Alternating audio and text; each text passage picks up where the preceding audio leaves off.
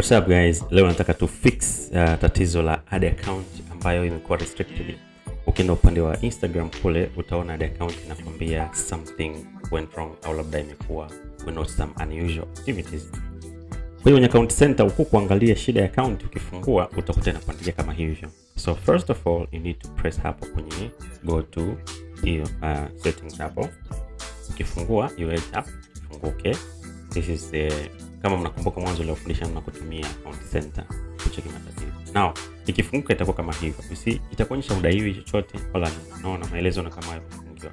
So the next step bonyeza hapo hapo learn more. Kisha bonyeza learn more kama hivyo, wait yenyewe pia ifunguke, itakuja ukurasa kama huu. Angalia juu kulia. Hapo juu kulia itakwambia start now. So hapo ndo tunapobonyeza. So utabonyeza hapo start now.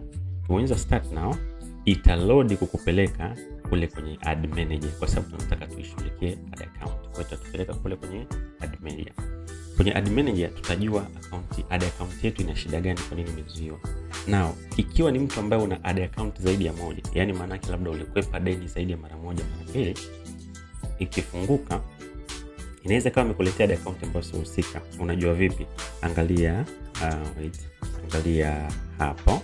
Unaona hapa. Fungua hapo utaziona ad account zote ambazo ulikuwa nazo. So press hapo kama sio ad account ambayo unashughulikia, press hapo kisha select unayoshughulikia. Mimi nashughulikia hiyo, kwa ni select hii. Kisha select unasubiri load. Yenyewe ile load nione activity zake na kila kitu. So kimefunguka kama hivyo, itatupa option yenyewe nini cha kufanya. So what to do kisha funguka kama hivyo. Hold on. Wengine zina maana hivi. Now imetupa option ya ku request review ya hii ad account. Now kuna option mbili. Unaweza kubonyeza hapo ku review. Okay, kama hivi. Alright. So kidogo funguka kama hivi itakwambia hapo, kwanza itakwambia select ad account ambayo unashughulikia. So tuna select ni hiyo. Hapo kwenye maelezo unataka uweke maelezo. Unaweza kuandika maelezo yoyote yale, I apologize for any inconvenience caused you so weka maelezo yote. Lakini mara nyingi maelezo yanayotakiwa ni wewe unatakiwa uonyeshe kwamba unajali, yani umeingia umefanya kosa kweli na unakuwa tayari kurekebisha. So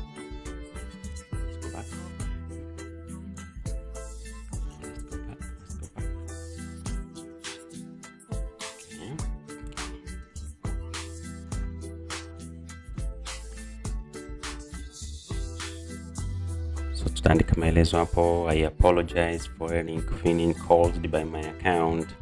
I have read and understood your advertising policies blah blah blah blah blah blah blah. Hapo unaandika tu kwamba unaomba radhi, unaonyesha kwamba nimeelewa sheria zenu, sijui account yangu imetokea nini, please reinstate iweze kufanya matangazo. Hicho ndo nacho mara nyingi tunamaanisha kuambia kuonyesha. Kwa hiyo hapo unaweza kuandika maelezo yoyote. Lakini end of the day hayamati sana hayo maandishi ukiandika, kwa sababu wana respond ni marobot. Kuna wanadamu pia wana respond, lakini most of the time wana respond marobot. Kwa hiyo ukifuata zile taratibu za kufuata zile process za kuomba, ikiwa ni kesi ya kufiki ya mwanadamu kuiamua, ndo watashirikishwa mwanadamu, lakini mara nyingi ni zile ni auto responses, automation responses. Kwa hiyo ukishamaliza hapo itakwambia attach nini message inayotokea. Sasa sisi hatuna screenshot ambayo tunataka kutoa attach. Kwa hiyo first of all lazima tuende tukachukue screenshot ya kile ambacho tunakutana nacho ni hichi. Okay, nachukua screenshot na ya attach hapo. Attach ile screenshot ambayo nimeichukua ambayo ya tatizo la account yangu. Nitaiattach kama hivyo. Then what next? Nita-upload, nitabonyeza hapo. Tutafuata step inayofuata, tutaselect hapo kuonyesha sisi sio marobot. Then tuta-verify. Baada ya kuverify tasubiri upload ili itume ujumbe wetu. Itatuma ujumbe wetu, itakwambia utasubiri baada ya siku 1 au 2 siku za kazi. Kwa hiyo hapo tutasubiria.